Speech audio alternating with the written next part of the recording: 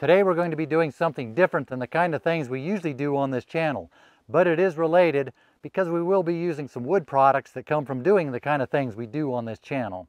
Today I'm going to show you a fast, easy way to grill salmon steelhead trout and get a good smoke flavor. I like to use just a simple Weber grill, and I like to use charcoal that I make myself.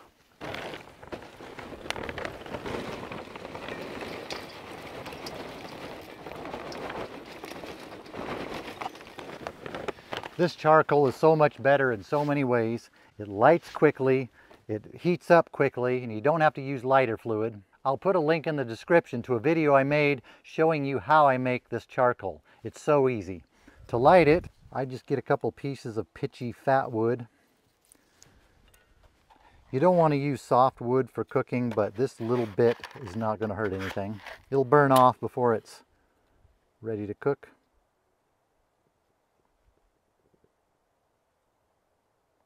This wind is not helping, but we got it.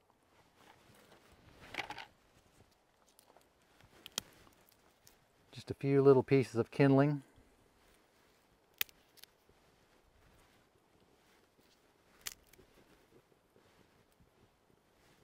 That's all it takes. And of course I should give my disclaimer. Fire is hot. It can burn you. It can burn other things. Be careful with fire. You can also use charcoal briquettes you buy in the store, but in that video I also explain why I don't like them. If you have to buy something, I prefer just regular charcoal, lump charcoal. Now after just a few minutes, the kindling is already burned down and the charcoal is already heating up. We'll prepare our fish. Put your favorite seasonings on it. Start with pepper, salt.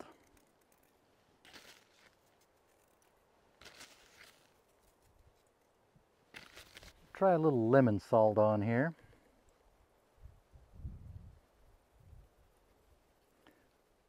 Some of it's getting on the fish, the rest of it is blowing away. And some of Uncle Terry's devil dust, which is a whole bunch of different types of hot peppers all ground up. Don't want to rub your eyes after you do this.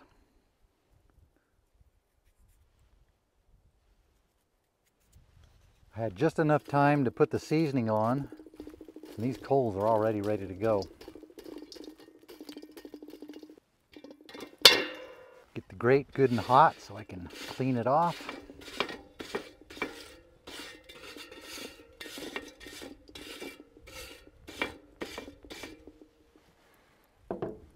Now wait for that to stop smoking because that's not the flavor I want the wood flavor. Now I'd like to take a little piece of hardwood. You can use whatever flavor of wood smoke you like. I like to use manzanita. It has such a good flavor for salmon, steelhead trout, salmonids like that. Put that down in the wood. Put your fish on there.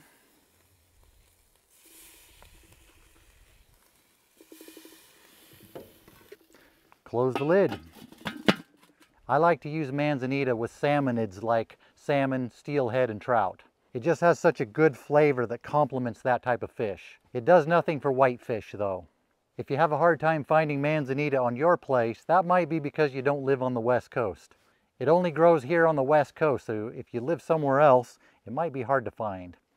Other woods are good too, alder, hickory. We don't have hickory here, but we do have alder, and we have plenty of manzanita. But I like to use my local wood. Some of you might be wondering, do you have to have a flatbed trailer with a load of logs on it to be able to do this? Well, you don't have to, but it certainly helps. If anything, it just provides good ambiance and provides moral support. Now we'll check on this. This piece is looking flaky. You want to take it off as soon as it looks flaky because you don't want to overcook it. That one's ready.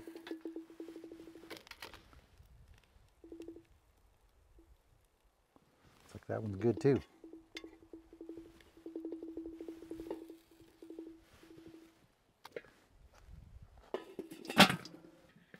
Actually, not quite on that one. Needs a little bit more. We're not making sushi today. I used to have a metal pan that I'd put in here to cook them on, but I found that as long as they have skin on them, you can put the skin straight on the grill and it usually doesn't stick. And that way I don't have a pan I have to clean up. If you don't have a trailer load of logs to do this on, the next best thing is probably a tailgate. And if you don't have either of those, there are a lot of other surfaces that would work too. Let's check this last piece. That's looking better. Very important to not overcook these things. If we shut it down, it'll go out and we can reuse our charcoal. Yellow jackets are wanting in on this. I need a bear to keep these things away.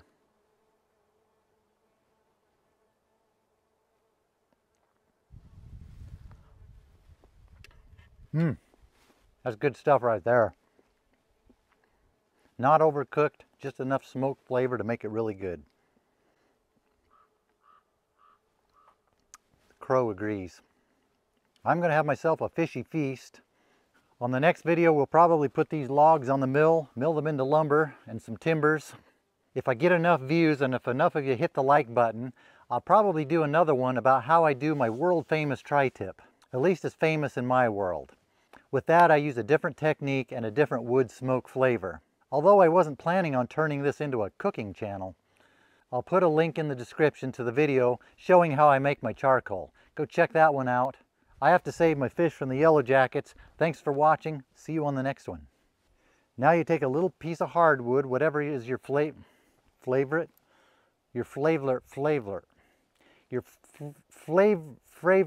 never mind.